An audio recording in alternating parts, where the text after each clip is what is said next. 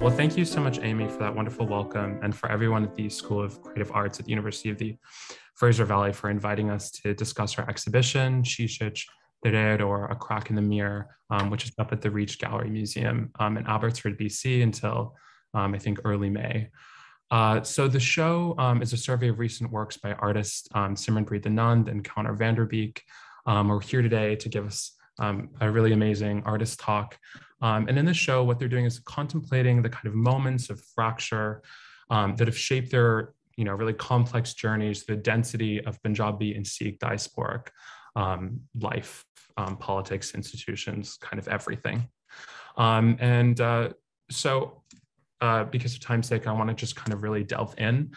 So what we're going to start off with is this joint artist talk by Simranpreet, who's going to speak first, and then Connor, and then they're going to come together to share some joint comments at the end.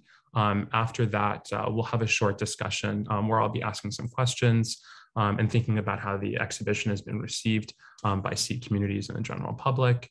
And then we'll open up for general questions from everyone. And I wanted to just also personally thank Simranpreet and Connor for inviting me on to be a part of this project. And it's been fun being a guest curator. And I'm sure that role will continue to unfurl. And also a big thank you to Adrian and everyone at the Reach for making this exhibition possible in the first place. They've put in so much effort, conceptually and logistically and technically, and thank you so much. And now to introduce Simranpreet and Connor, I'll be reading out their bios for you. So Simranpreet Anand is an artist, curator, and cultural worker creating and working on the unceded territories of the Kwantlen, Katsi, and Semiahmoo peoples, also in Surrey. She holds a BFA honors in visual arts, along with a second major in psychology from the University of British Columbia. Her art practice interrogates the so-called neutral audience in multicultural society. So to accomplish this, she uses materials, particularly textiles, language, performative gestures, and photographs that resonate beyond the typical art gallery context. Anand's works are meant for multiple audiences with different frames of cultural and/or artistic reference. Her practice is informed by familial and community histories, often engaging materials and concepts drawn from the histories of Punjab and the Punjabi diaspora, and the ways in which they have been disrupted by colonialism and forced migration. The reclamation of cultural practice in her work interrogates colonial theft, cultural propaganda, and forces of global capitalism. Simranpreet is committed to a socially engaged practice, having worked on community engagement and education projects with the Morris and Helen Belkin Art Gallery, the Evergreen Cultural Center, Documenta 14, the Hatch Art Gallery, and the Surrey Art Gallery. So welcome, yay. Very impressive and cool bio. And Connor. Connor Singh VanderBeek is a multi-ethnic Punjabi American Sikh ethnomusicologist and media artist based somewhere between California, Ann Arbor, Vancouver, and Toronto. They write music and words, study contemporary Punjabi art, culture, and diaspora, and do visuals and video. They also play piano, harmonium, and Javanese gamelan, sew stuffed animals, and study South Asian textiles, and moonlight as a collaborative artist. Their art explores narratives of trauma, belonging, Sikh identity, and mundanity through styles ranging from jazz and classical to performance art and noise.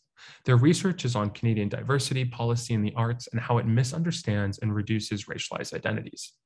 They also focus on cultural memory and identity politics in the Sikh diaspora.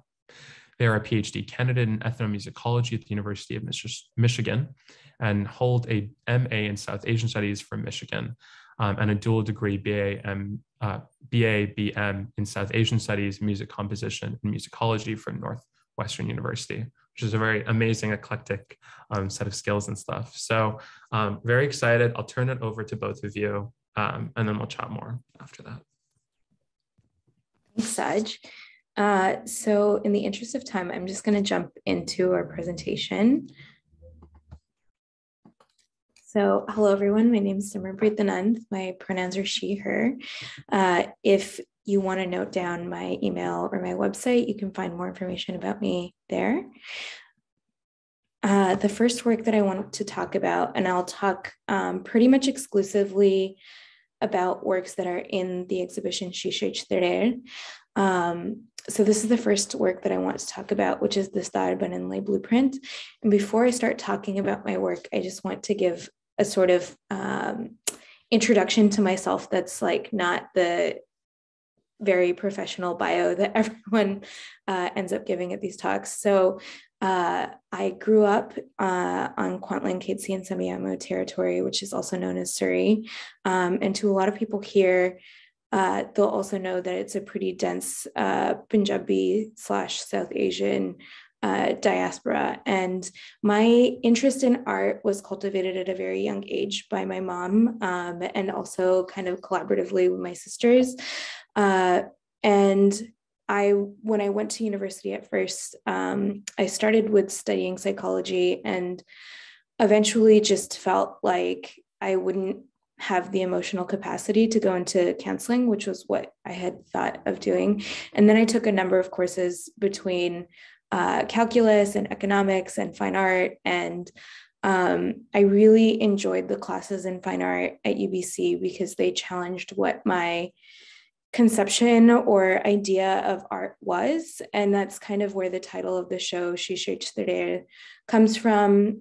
Saj wrote a really beautiful essay that I think someone can link to in the chat. But the title Shishe Chhtere comes from a Punjabi folk song sung by Surinder Kaur, and kind of the crack in the mirror represents sort of like a shift in perspective or change in viewpoints. And so I think a lot of where my artwork is coming from is sort of like coming from this critical lens, this really embodied experience with materials and working with others in my own cultural community in order to think through broader questions around culture and diaspora and colonialism.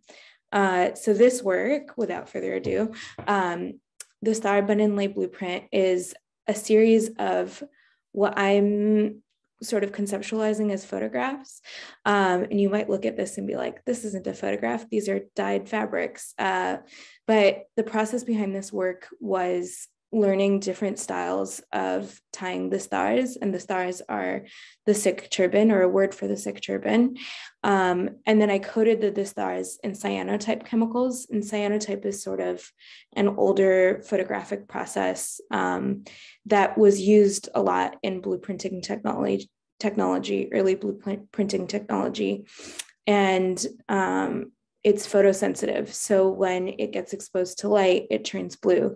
So in terms of what you're seeing in this image, the inside parts of the dastar end up being white, and all of the parts that you can see when a dastar is tied end up being blue. So you can see that actually not a lot of the dastar is visible when you've tied it. And if you haven't seen the work in person, these are actually quite large fabrics, which I've heard from very many people is not necessarily legible when you first see the work. So the longest the stars are about 7 meters, and the shortest ones are about 2.5 meters.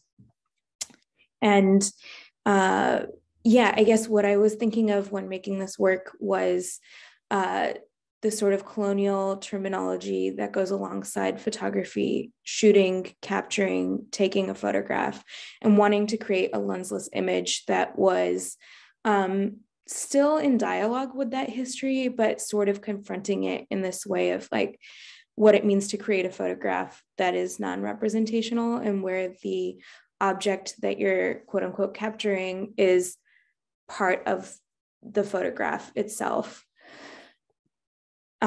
This next work is called Hamare Swad Ki Asliyat, or Insatiable Desires of a Bourgeoisie. You might also notice throughout the talk that a lot of the work is titled in Punjabi and English, or in this case, Hindi and English. And the titles are also a part of how I think through the artwork. Sometimes the title is transliterated into English, sometimes it's translated into English, sometimes has nothing to do, like they have nothing to do with each other. And that's all intentional, and I can speak to that more if people have questions at the end. But Hamare Swad Ki Asliyat thinks about the materials and goods that were exported during the colonial era, particularly spices and carpets, and complicates their relationship in some ways. The images that are on these rugs are woven in, and they're pixelated images of MDH masala spice boxes. And MDH has a particular history of also being dislocated during partition, and its sort of history of, not being a colonial spice producer, but then taking on things like butter chicken and curry powder. And so those things are complicated through this like messy, fuzzy image. This image is titled Batuk, the Blue Room. This image is actually taken in Connor's Nanaji and Naniji's home, which is near Yuba City in California. And I was honestly just sitting on their couch one day and I started looking at these images, and there was this sense of these images are familiar, they're nostalgic, they're a part of home, but yet I was hundreds of kilometers from what I call home. And I've noticed these images in other South Asian diasporas. So whether you go to South Hall, or if you go to Nairobi, or even if you go to Delhi, these are images that you see quite often. And there was kind of this question of like, well, why do we see these images so often? What is the political sort of history behind these images? But then also, how do they characterize a space? And this is going to be a part of sort of an ongoing body of work where I'm hoping to take photographs within people's homes and these environments around the images in order to kind of understand the context around them and framing them. This work is from a performance art piece called Samundar de Ohi Kinare, at the same shore of the ocean. And this is just a document, but the performance piece was done on the anniversary of the docking of the Kamagara Maru, where I washed a turban 376 times at the shore of the ocean in Vancouver. And I was really thinking of how the ocean holds the sort of like memory or history of the Kamagara Maru, but also the water as this body that is unforgiving, or that is like, was not able for people on the Kamagara Maru to like really contend with, and how when you're washing something in an ocean, the waves crash against you, versus when you're washing something in a river, like in Punjab, the waves or the flow of the water goes past you, and sort of thinking about this like locatedness and the water and the way that it moves. And now I'll move it on to Connor. Oh, there I am. Thank you, Simranpreet. Thank you, Sajdeep, for the introduction. Amy and the Reach and UFE and Adrian for all of that. My name is Connor Singh VanderBeek. My pronouns are he/them. If you want to take a moment to note down my website or email or I guess social media tag, here it is. It's me. Hello, everybody.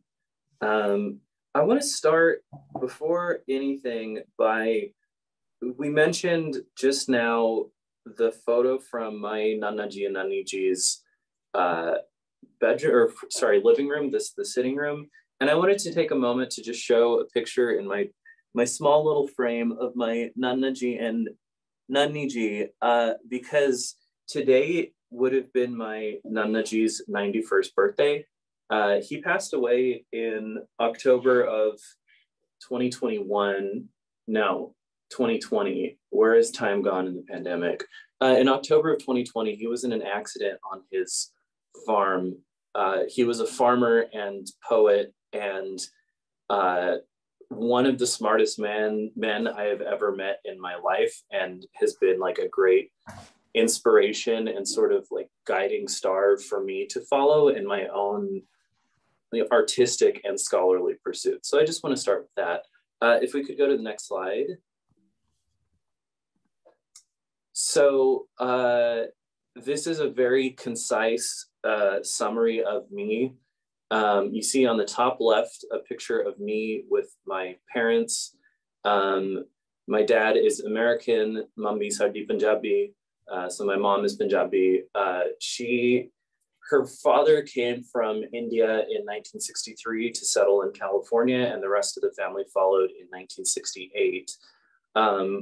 And much of my life has been spent living between these two cultures of, I wouldn't say white America, but certainly like, definitely like sports America. Those of you who know that I'm very mild-mannered until I'm talking about sports, and then a certain amount of like aggression and masculinity comes out. The next image on the top right is of, previous slide, please. Of me with my friend Zach Iskoff, who's a bass player. He and I collaborate a lot, write a lot of music together. So this is me sort of as a jazz collaborative pianist. The third image on the bottom left is of a piece of video art / composition performed with my friend AJ Covey, who's a percussionist. This is a piece scored for vibraphone and electronics with gong and gamelan kumpul. It's quite an eclectic mix of instruments.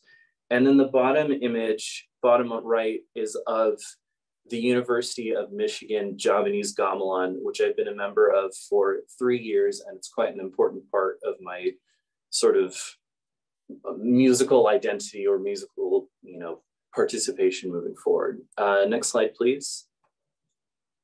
So my sort of first language is piano. I work as a composer, and lately I work in sort of explorations of where Western art music language intersects with Indian music, particularly rag, ideas of scale, ways of organizing pitches.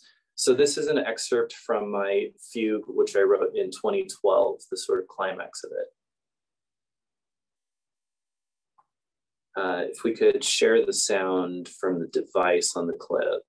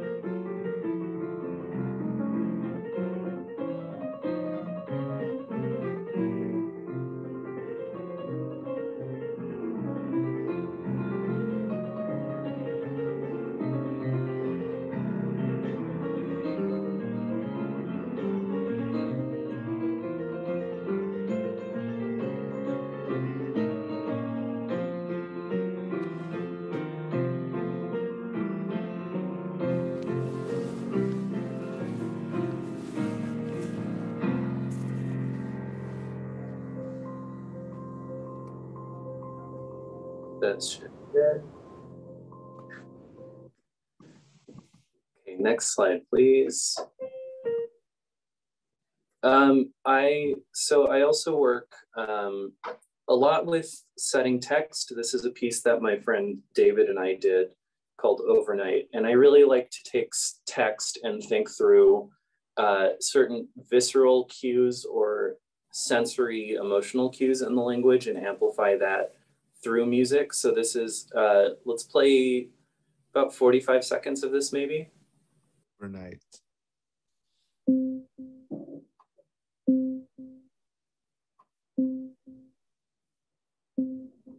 Next door is being haunted by cat eyes.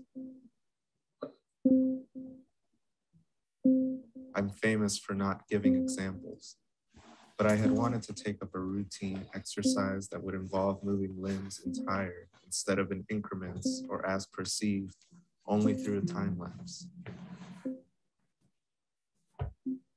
And the few movements of sleeves and shoelaces, spreadsheets, so on. The vitals are holed up in a torso of after effects, and there they are. There are stories of success for us to still diligently tabulate. We exit as we have a plague that you'll agree speaks like all it answers. Next slide, please. stay overnight. Yeah, all of these pieces are on my website or on my Vimeo, so I don't want to spend too much time showing them. So this piece is a piece I composed after my first trip to India. I did a month-long research project in Punjab on sort of the orthodox politics of Sikh sacred music, which is a very contentious topic, honestly. And I tried to do it without disrespecting anybody whatsoever, because it's not my place to judge the authenticity of any one practice that I'm not participating in. But this piece was inspired by that trip. This piece is called Jord, and it was on the occasion of a residency by members of the International Contemporary Ensemble at Northwestern in 2015. So the clip you're about to hear is an audio transcription of a call to prayer I heard in Jalandhar, in a small village outside of Jalandhar in Punjab. And it starts with sort of like a timbral transcription and then turns into a Western style canon. So one voice entering slightly staggered from the other to again put these, Indian sound materials, South Asian sound materials in conversation with my Western training. So if we could play 40 seconds or so of this.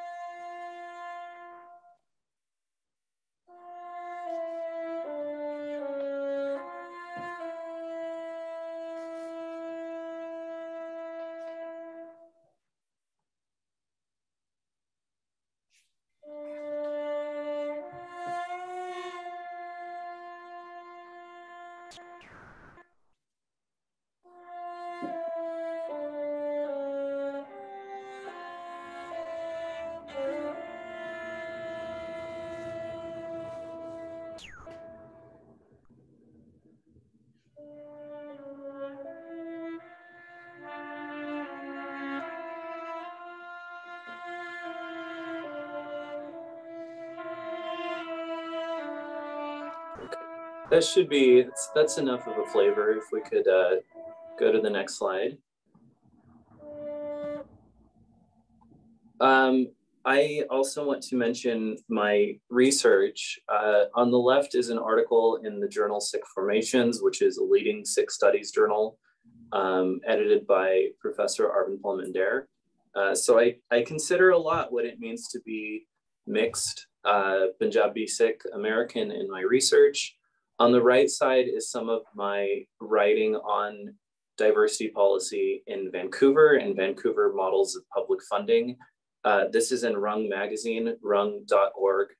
And it's a really beautiful open source, not behind a paywall journal that's run out of Vancouver. Next slide, please. And I want to end with a piece that Simranpreet and I developed together called Simple Recipes for Kitchen Appliances and Keyboard. It was sort of what we did to fill time in the pandemic, but I'll let you see it and decide what it is.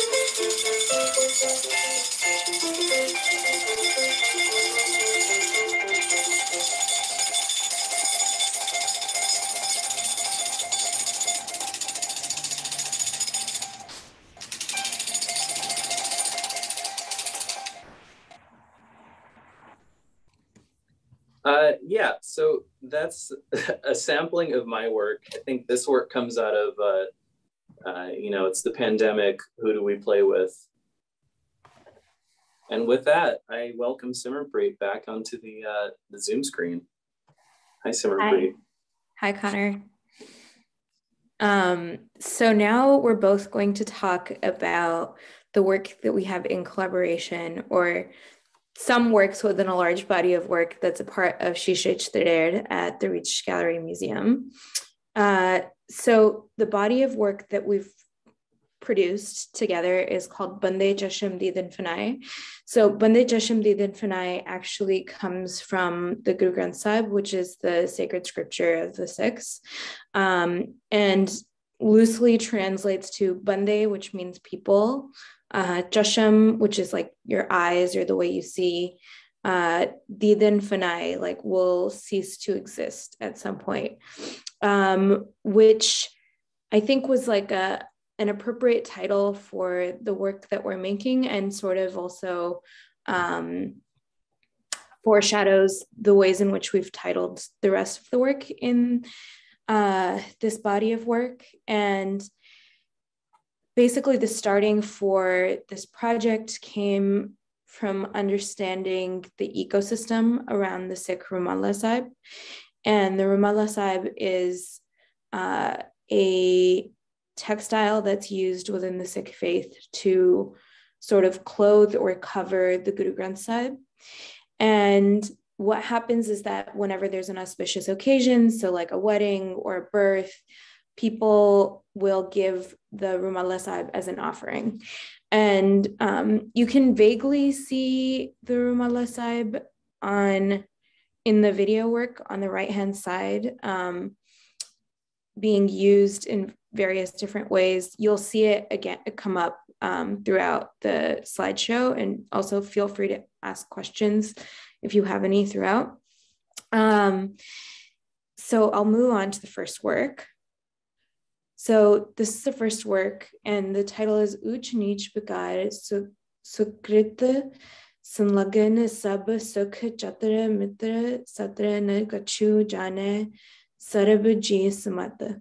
So the titles for all of the works come from the Guru Granth Sahib as a way to not take ownership over these materials that are part of, like, that have a lived life within the Sikh, within a Sikh space, but also as a way to think of the Sikh ethos being in conversation with the work, and having an active dialogue with the work.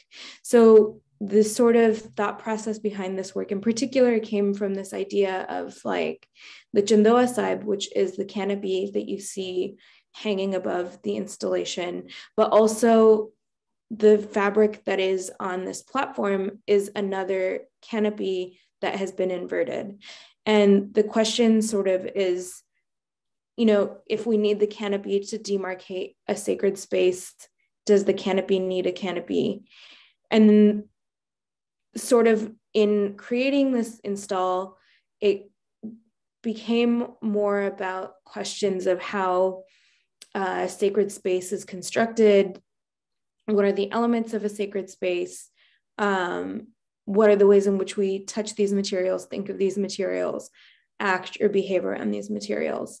And the plastic flower petals and the marigold garlands have become a really big part of the work broadly because of the way in which they really stand in as a metaphor for these synthetic materials that are made largely of plastic that used to at some point be made out of more natural fibers and materials. So they really stand in that way and are also used across so many different spiritual and religious traditions. Connor, do you want to talk about this work? Yeah, so this piece is called Malke Mane Roop Ki Soba Ith Biti Janam Gavaya. And we considered for a while, the ways in which Ramande Sahib are handled throughout their lives, but also pass on to the next life. And typically that's through a process called Agan Tej Seva, which is a ritual cremation of Sikh materials, whether it's the Guru Granth Sahib itself or, pictures of the Guru Granth Sahib or Ramande Sahib themselves. And this work is made up of textiles that could have been Ramande Sahib. You can see Ramande Sahib that are made out of these materials, but these themselves are not.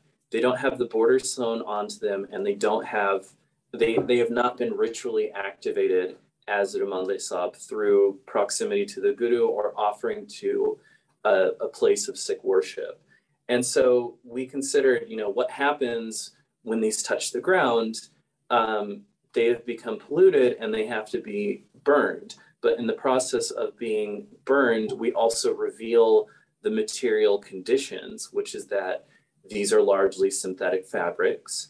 They burn in ways that are very plastic, and they off-gas fumes when they are burned. So there is sort of a duality to this work. As we've seen it installed, it's sort of the wall that people want to take photos against because it is quite striking and it is visually very beautiful. But then if you look down at the ground, you see actually these are pieces of burned and charred plastic to sort of look at what materials these are being made out of. And of course, synthetic materials are cheaper. They last a long time. They're easy to produce. They're easy to distribute. So it's not our place to say, oh, it's wrong that these are made of plastic, but it is our place. What we're trying to do is question, why is it that things that were once made of natural material have turned into synthetic things related to fast fashion, related to globalization, and things of that sort. Simranpreet, if you have anything to add. No, that was great. So this next work is a collaboration between Connor and I, and it is a video work, but I wanted to show you this install shot first, because I think the installation in the exhibition is worth noting, particularly because it's projected downwards. So when you walk into the space, there is no one way from which to view this work. And I'll just play a little bit of it first, and then we can talk about it.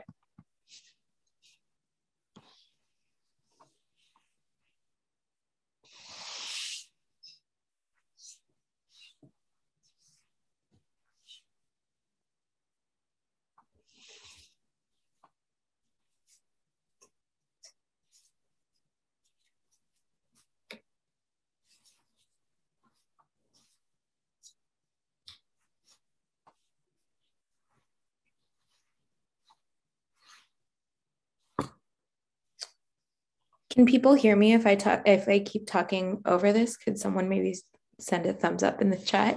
Okay. So this work kind of came from us putting together this exhibition, or starting to sort of think through the works that we wanted to make. And for about a year, we just sat with these Rumallah Sahib textiles in our studio or in our space and just unfolded them, refolded them. And there's a whole process behind handling these materials, washing your hands beforehand, covering your head, all of these things that are just a part of our embodied experience of handling these materials. And so this sort of performance of spiritual practice, or how we are supposed to handle these materials, became really important to how we were thinking about the work and how we wanted to show the work. And there are a lot more things that are embedded within this work in terms of like thinking about the kapra mandi, fabric stores, how people lay out fabrics, the sort of unstitched nature of a lot of Indian, South Asian fabrics. But I'm also realizing the time, and I want to leave time for questions at the end. And maybe this is the last work or second last work we'll talk about, which is a really short, funny work that Connor and I produced together, which came from this sort of like, I guess, language pun of Punjabi. So a lot of the alphabets in Punjabi are like phonetic repetitions of themselves. So like the letter for R is Rara. And so the letter for H is haha. So this is the letter for H and it repeats. So it's haha, haha, haha, which becomes a joke, but also where we're thinking of how, kind of help me out, how like. The piece is titled Sarf 1990 diye bachchiyan nu eh yaad rahega, and then brackets, laughing in foreign language. So it says only 90s kids will remember this. And it's a reflection on playing around with Windows screensavers, but also in a language that we didn't necessarily have access to on operating systems and on technology back then. So it's commenting on nostalgia, but also misunderstanding, and also the tendency of like, say, Netflix, they have subtitles, somebody speaks in a foreign language and it just says in brackets, speaking in foreign language. There's no meaning to what they're saying. It's just foreign speak. So we're taking that as a joke and subverting it. And with that, I think we'll invite Sajdeep back.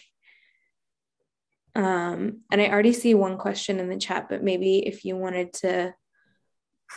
Yeah, so I'm going to take up that question and just offer some brief commentary, and then we can just open it up to some other audience questions. So one of, the really, big challenges that I think artists of color face is they're often kind of tasked with having to create artwork that's representative, and so it's like, you're a Sikh or Punjabi artist, tell us about your community, create art about what it means to go to a gurdwara, what's it like inside there. And so you're kind of tasked with this really difficult job of showing this is what it's like in this world. And what's really great about the works that Simranpreet and Connor have made, both individually and collaboratively, is that they kind of move from being representative to being mediative and transformative. These, both of these artists are really deeply involved in their communities, and they're making artistic works and devising artistic practices that can kind of respond to, disturb, partake, and transform the worlds that they're a part of. And a part of that is encountering a public. And so when you have a community engaged practice, you ended up having to be quite responsive to people. And in this case, to the kind of vast diversity of Punjabi and Sikh people, who have at times, I think, maybe express personal, religious, or political concerns about your work as it's developed over the years, including some of the pieces that are shown in this work. And when you get feedback and commentary and criticism, in some cases, I think you do have to kind of stand your ground and defend some of your artistic and curatorial decisions. And in others, you have the opportunity to adjust certain works. And I think both of you have kind of had your journeys with that. And the final works that we've seen in the exhibition are really a result of that process and practice, artistic practice that you've honed in. And I first want to say, I think you bring a lot of kind of both humility and courage to that process, which is really amazing. And so one of those concerns that's been brought up that I think Adrian's referenced in the chat is this critique that the gallery is kind of not the appropriate place to engage Sikhi and the practices of Sikh religious institutions, which I think you take up, most substantially in your Bande Chasham work, but also in some of the other pieces as well.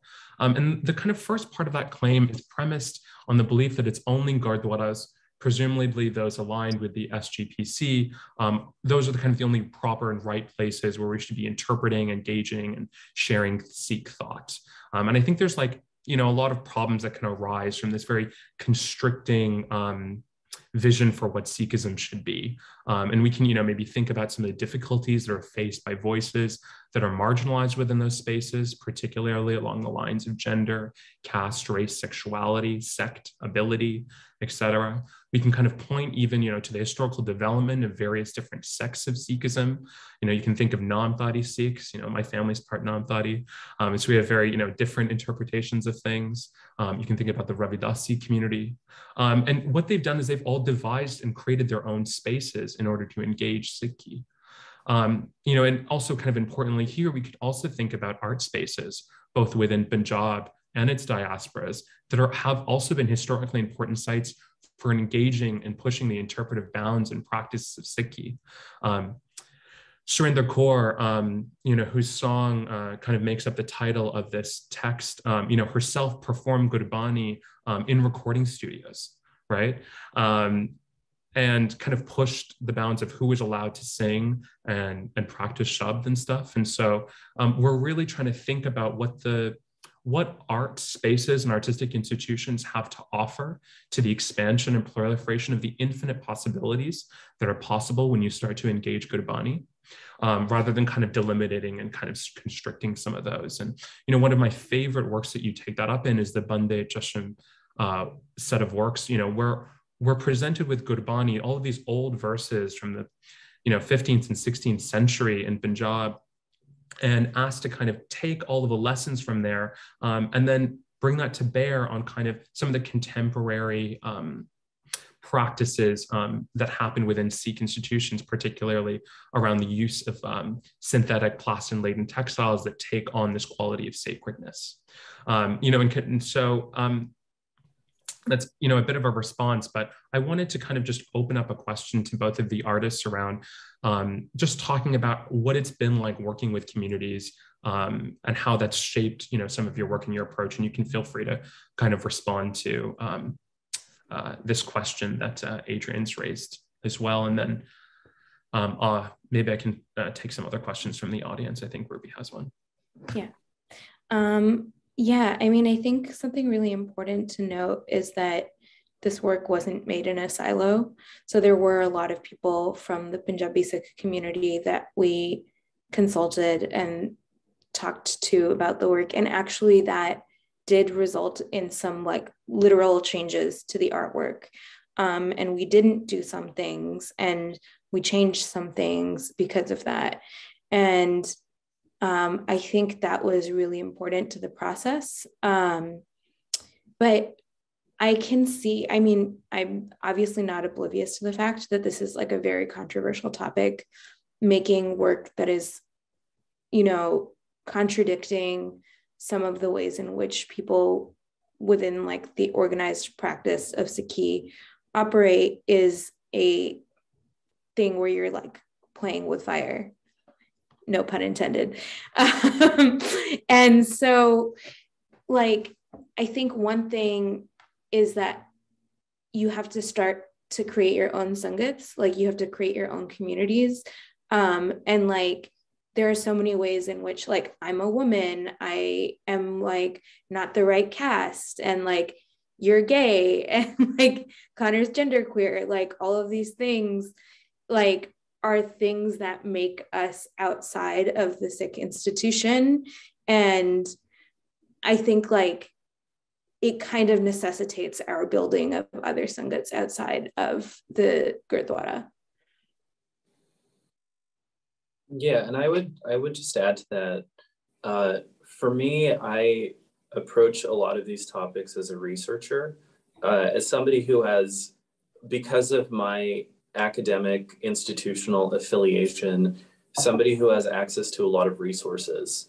And because I have access to those resources, I'm really interested in taking sort of the base of knowledge I have access to through, for example, University of Michigan, and not using that as like, hey, I'm smarter than you, hit you over the head with the book, but as a way of, you know, always trying to humble myself and say, there is more knowledge out there that I haven't considered.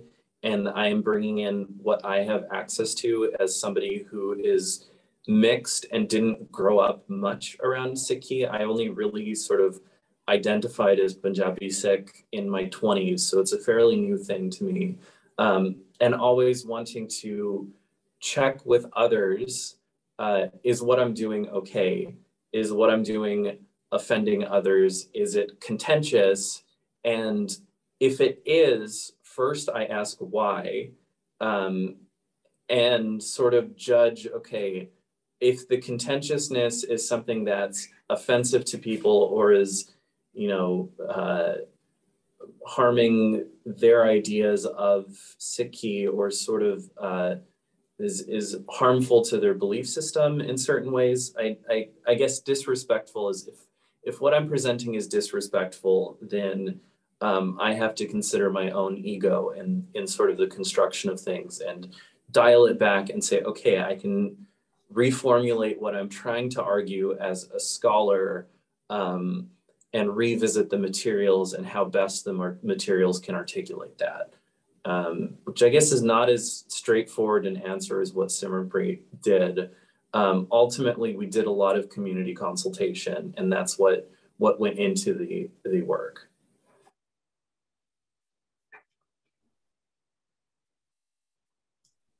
So I have looks like a bit of a follow-up question, which we'll take from Gurpreet Singh in the audience.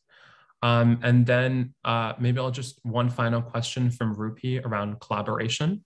And then maybe we can wrap it up. So Gurpreet Singh asks, so are artists responsible to the audience community that they create for, or to the identity politics they embody, or neither or both? Does this mean those artworks are intentionally divisive, or are there avenues, interpretations for unifying broader Sangat?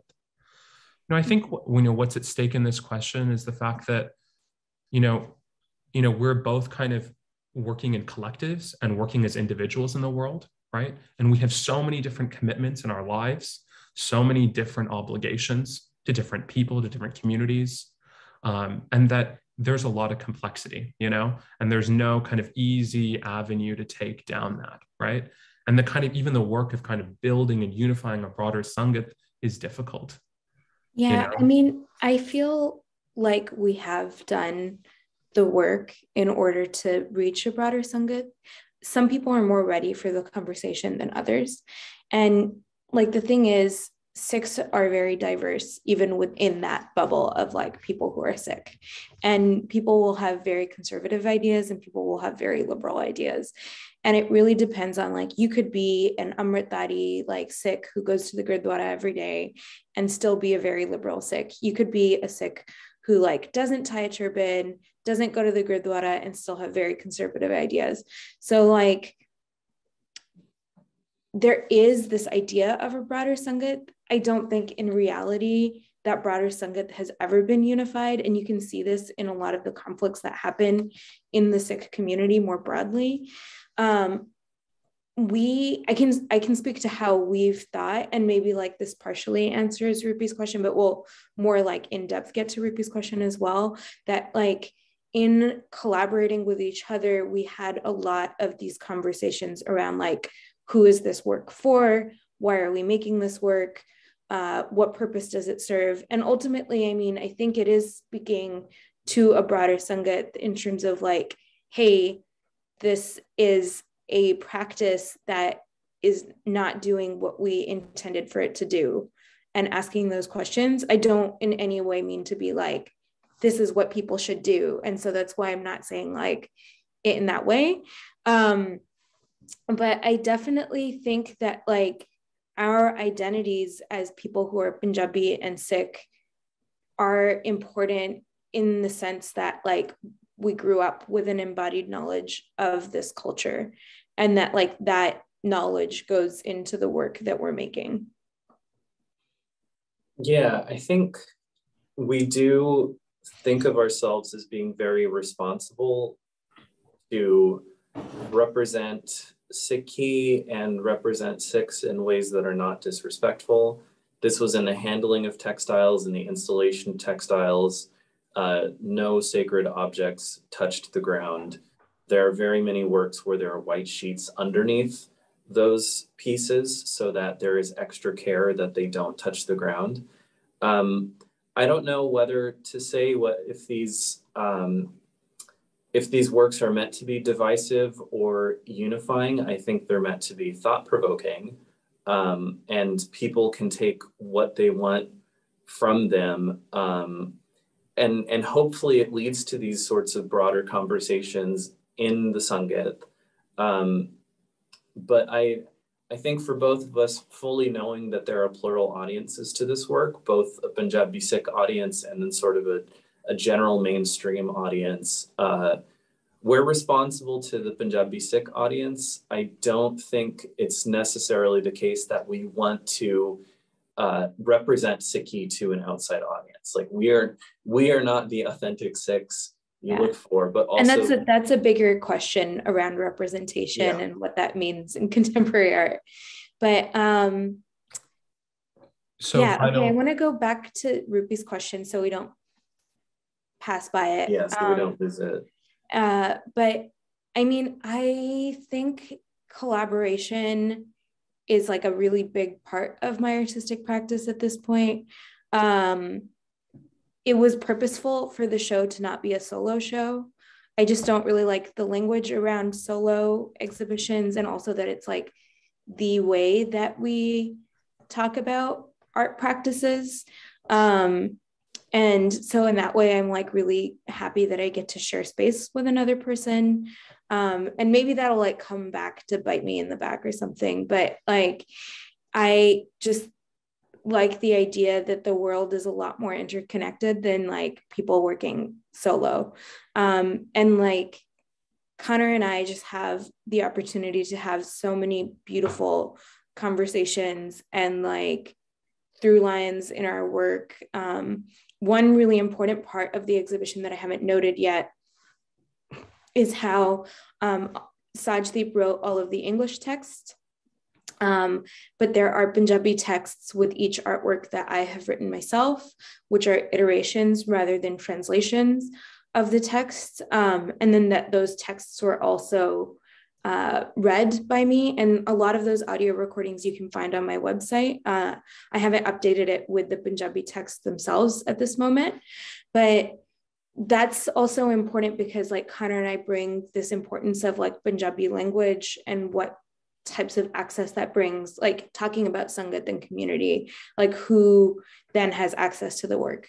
And so like having that language also includes like a Punjabi reading audience, which is generally an older audience, people who don't have access to the English language, but also having the audio recordings in Punjabi brings in a younger Punjabi audience and allows them to understand it from the Punjabi Sikh perspective, with like knowing that that would be the context someone has in mind if they're listening to the Punjabi recording. Yeah, and I think in terms of collaboration, you know, I grew up as a pianist and a composer, very much about my own ego and about my ability to do things by myself. And I think I really grew tired of that at some point. And I really enjoy collaboration. I really enjoy cross-medium collaboration, me predominantly coming as a musician and media artist, and Simranpreet more as visual, installation, sculptural, textile, you know, anything visual, not reducing her to any single medium. And that, I think that gives us both an opportunity to delve more into unfamiliar mediums. I never thought I would be presenting visual artworks. I can draw stick figures, that's about it. I can, you know, balance, you know, Jenga pieces or dominoes or something, but I don't feel like I have any sort of capability to conceptually construct a visual art piece or an installation piece. And Simranpreet really got behind me on that and was like, no, let's work on this together. We have things we can bring together in this. And yeah, I think collaboration gives us an opportunity to work outside of our own medium and also learn from one another. And collaboration is an extremely important part of my practice because Um, I am just tired of being a solo artist from years of musical training. It's just more fun to play music with other people. Okay, unfortunately, we are running out of time, and we did book out the webinar space. So we won't be able to get to your question, Kieran. But I just wanted to end off by thanking everyone, artists. I'd say give them a round of applause, but I can't really hear anything. Yeah, and thank you so much to Amy and the UVF College of Arts, as well as the Reach for hosting and bring this all together. Yeah. And I'll just, again, say my website is simranpreetanand.com, and you can find my email address there if you have any lingering questions. And Connor's email is, or website is csvanderbeek.com. Is that right? That's me. Yeah. My first two initials in my last name. If you Google our names, it's like the first result is the websites. Yeah, perfect. We'll do an 1.5-hour talk next time. I just want to take a second to say thank you so much, everyone. I'm not sure if you can see in the chat, but we have a huge scroll fountain of folks just saying thank you and expressing gratitude for the talk. On behalf of the University of the Fraser Valley and the Reach Gallery Museum, I just want to say thank you so much for your time and your presence and your willingness to share today. And if you're in the Fraser Valley region, folks, I highly encourage you to go see the show in person. There's really a beautiful, tangible moment to be able to see and witness artwork in person. And thank you so much for joining us today as well. So, thanks, everyone.